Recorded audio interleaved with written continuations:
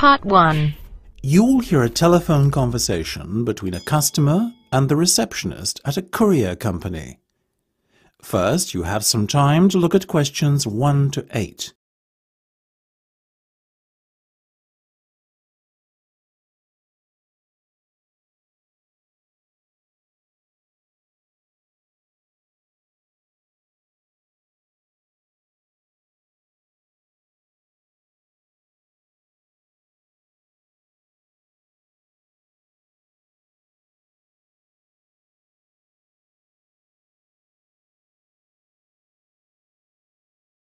Good afternoon, this is Rourke's Courier Service. Pat speaking. How can I help you? Hello, Pat. My name's Joanne, and I would like to courier a package, if I may. You may certainly, Joanne. What's your surname, please? It's Jefferson with one F. That's Jefferson. Thank you, Joanne. Now, could you tell me the address where the package will be collected from? Yes, it's my home address, so that's 22 Blue Lane Close, Old Malden, Surrey, KPT 530. Very good. I guess you also need the recipient's details. Quite right. Let's start with the name. It's Michael Muriarty, that's Muriarty. And the address, please? Michael lives on Birkdale Road at number 97. That's in Ashford, Kent. Excellent. And have you got Mike's postcode handy? Yeah, it's K29ZY8. I'll just repeat that. KT9SY8. Sorry, that's a Z, not an S. Got it? Got it. Do you have a daytime contact number for Michael? I certainly do. It's 011-876 99671. And when do you want your package delivered, Joanne? This Friday, the 22nd of May, if possible. No problem. Is there a particular time of day we should make the delivery at? Well, not really. Michael's self-employed, you see, and he works from home. I guess you can deliver at any time, though I think he'd prefer the evening, as he tends to be very busy during the day. Evening delivery. Now, one last thing. Can you tell me what the package will contain? There's a silver photo frame and a man's watch. Together they're worth about £200. Superb. And are you sending the package because birthday or something, is it? Actually, it's a gift for his wedding anniversary. His wife and he have been married for 50 years. Can you believe it? That's impressive. Hope I'm as lucky. I assume you accept plastic? We take all major credit cards as well as bank drafts and cheques. Excellent. I'll give you my card details now then, shall I? Not necessary. We don't charge in advance. You should give them to the courier in person on the day. Gotcha. Before listening to the rest of the conversation, you have some time to look at questions 9 to 10.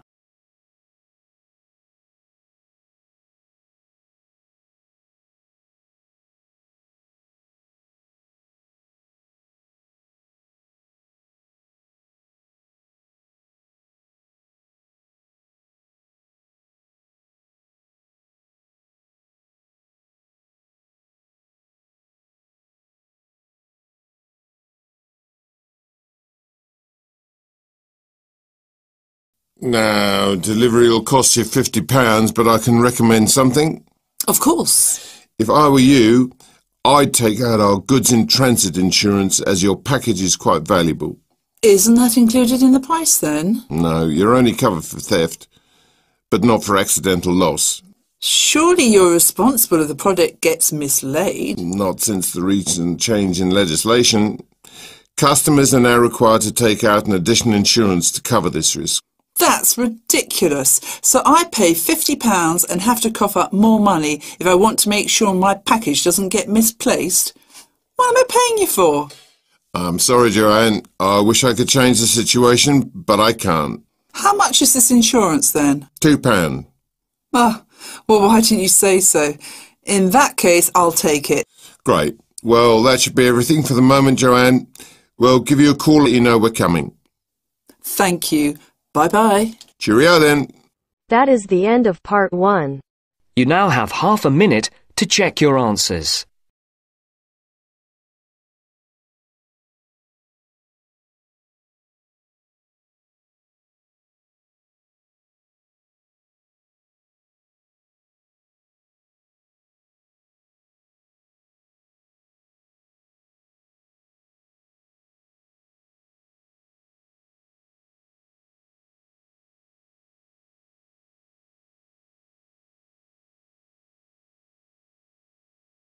Now turns to part 2.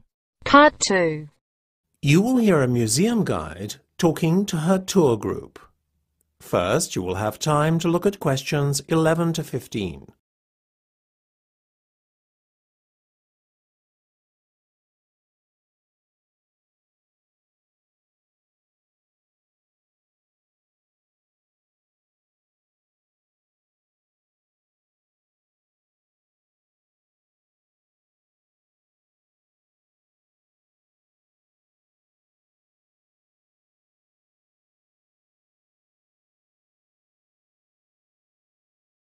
Welcome everyone. You are standing at the entrance of one of Britain's oldest and most prestigious museums, the National Art Museum. My name is Sarah and I'll be your guide today. I hope you'll get as much enjoyment out of taking the tour of the museum as I will taking you on it. Okay, let's get started then, shall we? Directly in front of you, where you came in, you can see the cafe. We'll have time to stop there for refreshments a little later, but for now we need to pass through it and make our way to the Renaissance Period Hall. Come along. Look here, there's a door at the back of the cafe, but we're going through the door on the left for the moment. Follow me. Okay, our tour starts here, in the Renaissance Period Hall. But before we look at some of the wonderful works of art which adorn these walls, let's glance at the map of the museum and discuss the itinerary for the rest of the morning. We don't need to go back out through the cafe to get to the Classical Period Exhibition Centre. There's a door right here at the back of the Renaissance Period Hall which leads right through, and that's our next port of call. Then we're going to leave the Classical Period Exhibition Centre and I'm going to take you back out through a doorway into the main corridor. There's a lovely exhibition of works by London artists dating from as far back as 1500 there. From the corridor, it's off to the information desk to pick up some leaflets for the next section we'll visit, the Albert Gallery. That's here, at the bottom left of the map as you look at it, and the entrance is just opposite the information desk. Behind the information desk, by the way, you'll find the men's and ladies, should anyone need to excuse themselves momentarily. Our last stop takes us back out into the main corridor, through the ticket office and into a very special section which we only have the pleasure of seeing on account of the fact that we're on a guided tour, the Restoration Office. Here we'll be able to see professional restorers at work, delicately repairing centuries-old works of art, some of which are priceless. Before you hear the rest of the discussion, you have some time to look at questions 16 to 20.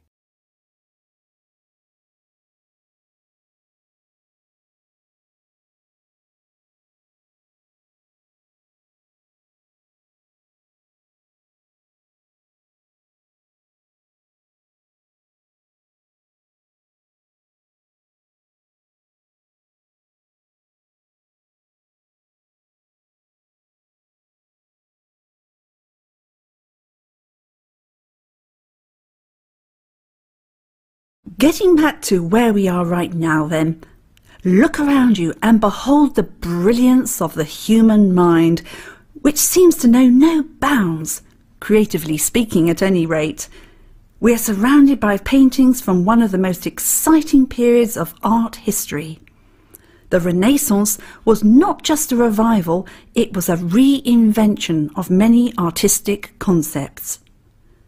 Study the painting to your left carefully. It's a self-portrait of Alberti, one of the pioneers of the Renaissance movement. Alberti did much to develop the understanding of perspective in art. It is no coincidence either that he was also a strong advocate of realism, since a thorough grasp of perspective and the optical considerations of creating a piece of art is a prerequisite for achieving an end result which is an accurate reflection of what the artist is trying to depict, which of course is a core aim of realism. Alberti regarded maths as the common ground of art and science and did much to promote the taking of a scientific approach among his peers. No more for his knowledge of theory than for his creations, Alberti was nonetheless an accomplished artist, sculptor, poet, author and linguist. He and his peers led Europe's awakening from a period of ignorance and intellectual poverty known as the Dark Ages. As a humanist, he advocated a wide, all-encompassing education curriculum which focused as much on culture and morality as it did on traditional fields of learning. He laid the foundations for a period of enlightenment and renewed intellectual vigour. Perhaps names such as Da Vinci and Michelangelo are more synonymous with the period. And indeed, artistically speaking, these gentlemen undoubtedly achieved far more than Alberti ever did. However, his contribution should not be overlooked or dismissed lightly, for it was a catalyst for much of what was to come later, surpassing his own achievements. That is the end of part 2. You now have half a minute to check your answers.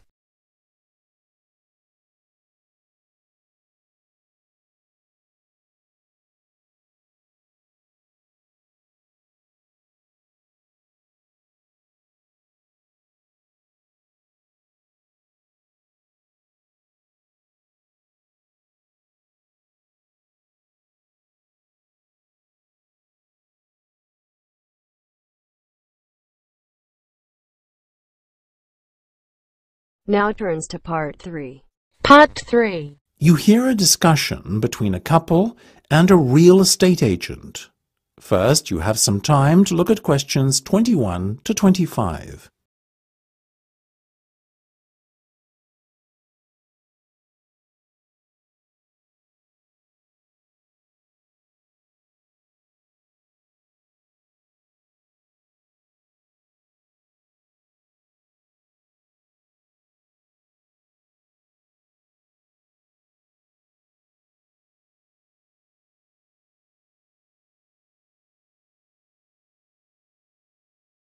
Now this first property I'm going to show you will be ready for letting in about 2 weeks. It's on the market for £1,500 per calendar month, but the landlord is open to offers. If after the viewing you think you might be interested, might I suggest that you make an offer, however, as a property like this won't stay on the market for very long. My first impressions are good, I have to say. I like the location. It seems to be a quiet residential area, and the proximity to the common is advantageous, as we like to go for walks together in the evening. What do you think, Becca? It does look rather impressive, Nick. Let's go inside, shall we? Now, as you can see, the front door opens into this lovely, spacious reception room where you can welcome guests. Let me lead you into the kitchen area, which is just through here. I know I've asked you this already, but I just want to make sure that the furniture stays, correct? Yes, everything you see here will remain on the property. The only things the landlord is taking with him are his television and DVD player. Why is he vacating such a lovely flat as this? He and his wife have just had their first child, and they felt it was time to look for somewhere more spacious which can accommodate a family more comfortably. They've just purchased a 3-bed house in one of the city's suburbs, but they were eager to hold on to this property too, which is why they've decided to let it out. They now look at their old home as an investment proposition. Very sensible. The size of the kitchen is something I have a little bit of an issue with, though. After all, while there are plenty of counters and workspaces, there isn't a kitchen table or anywhere to eat. True, but come through here and you'll find a very generous dining area. Wow, this is roomy. We could definitely entertain here, Nick. Do you mind if we view the bedroom and bathroom next? Of course. This way. Here's the master bedroom. There's a small room off to the side there that could arguably be used as a second bedroom, but I think the lack of space makes it better suited to acting as an office. Your ensuite bathroom is through here. It looks very modern. Has it been recently decorated? Better than that. In fact, the bathroom is completely new. It was only fitted last week. The house has also been given a professional clean and all of the rooms were redecorated after the landlord moved out. Before you hear the rest of the discussion, you have some time to look at questions 26 to 30.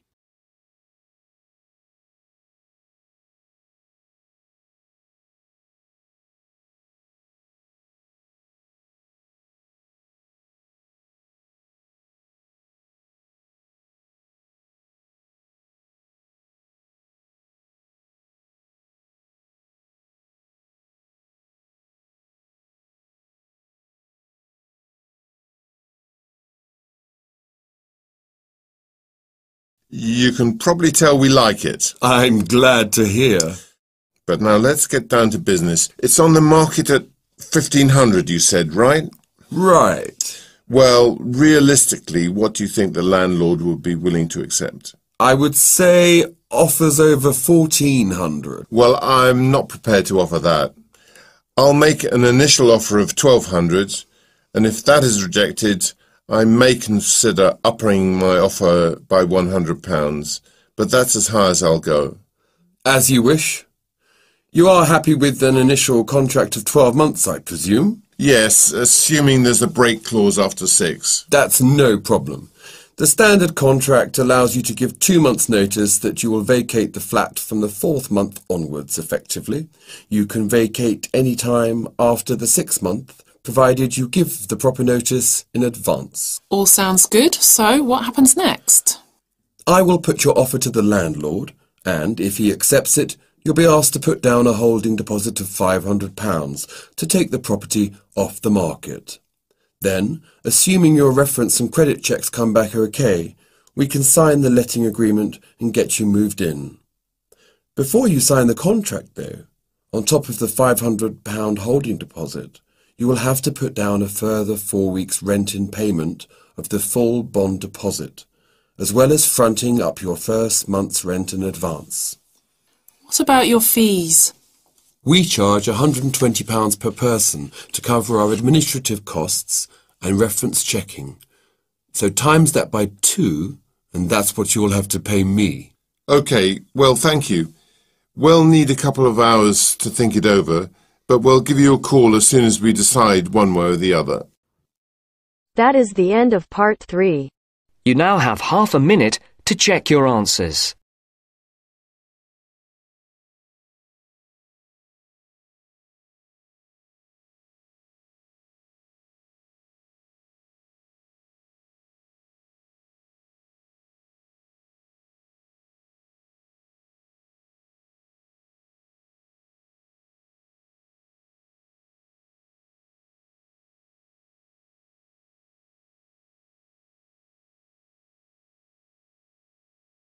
Now turns to part 4. Part 4. You will hear part of a talk about how to attract birds to your garden. First, you have some time to look at questions 31 to 40.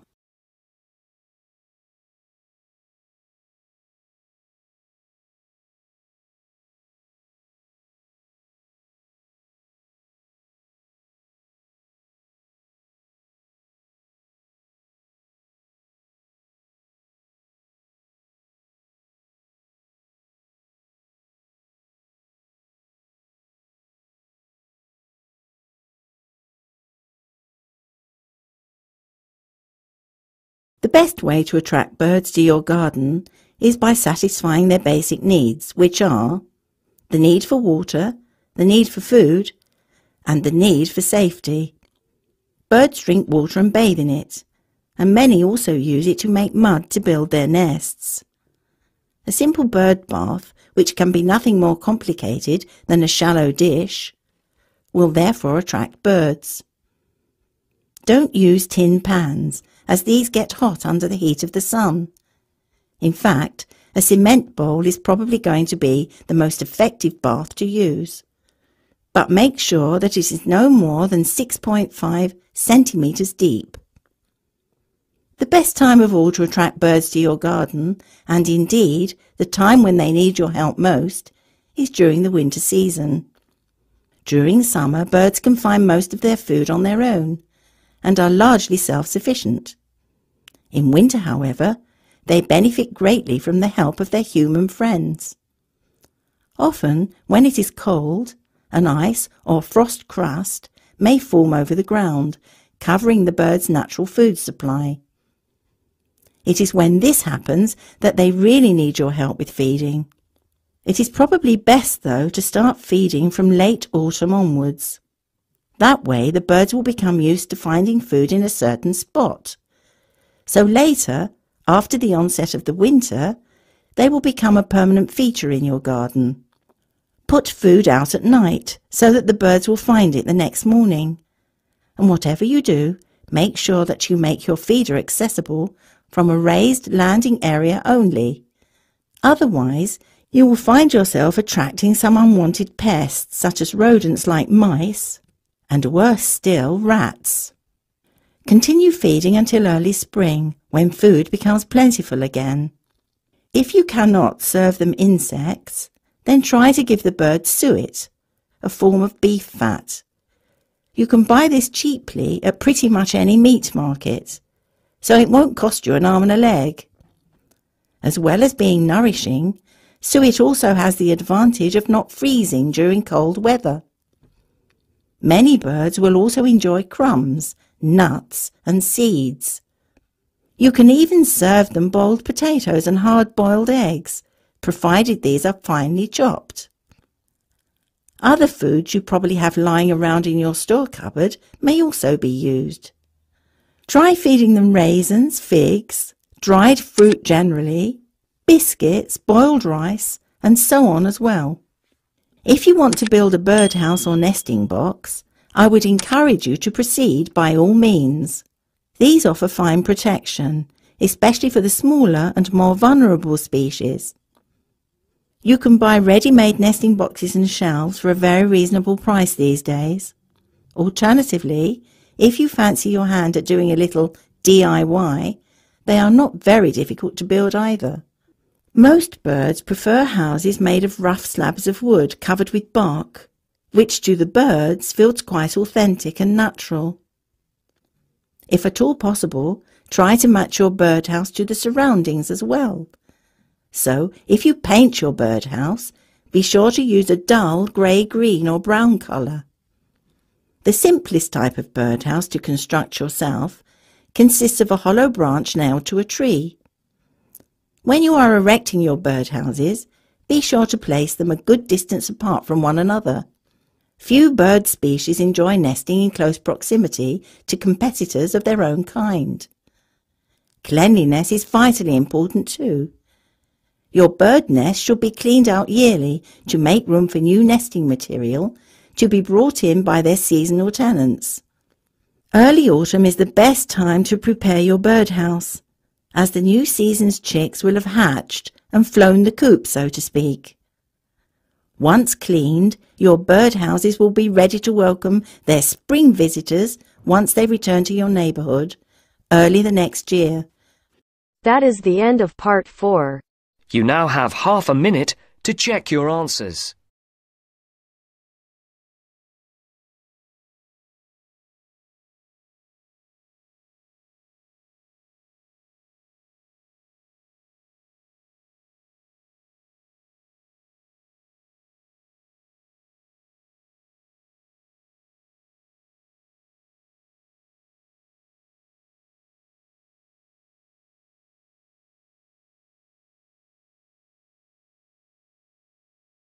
You're never gonna make it, you're not good enough. There's a million other people with the same stuff. You really think you're different? Man, you must be kidding. Think you're gonna hit it, but you just don't get it. It's impossible, it's not probable, you're irresponsible. Too many obstacles, you gotta stop it, yo. You gotta take it slow, you can't be a pro. Don't waste your time no more. Who the fuck are you to tell me what to do? I don't give a damn if you say you disapprove. I'm gonna make my move, I'm gonna make it soon. And I'll do it cause it's what I wanna fucking do. Cause all these opinions and all these positions, they come in millions, they blocking your vision. But no, you can't listen, that shit is all fiction. Cause you hold the power as long as you're dreaming.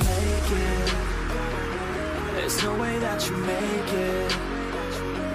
And maybe you can fake it, but you're never gonna make it. Are you just gonna take that? Make them take it all back. Don't tell me you believe that. Are you just gonna take that?